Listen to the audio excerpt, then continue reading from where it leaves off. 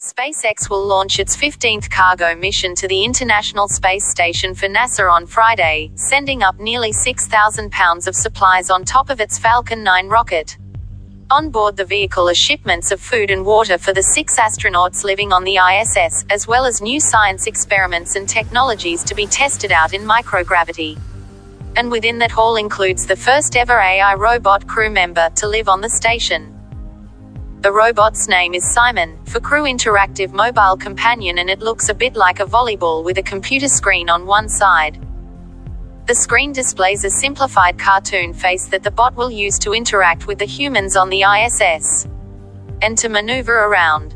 CIMON is equipped with 14 internal fans that propel the white ball by sucking in the station's air and expelling it to move in whatever direction it needs.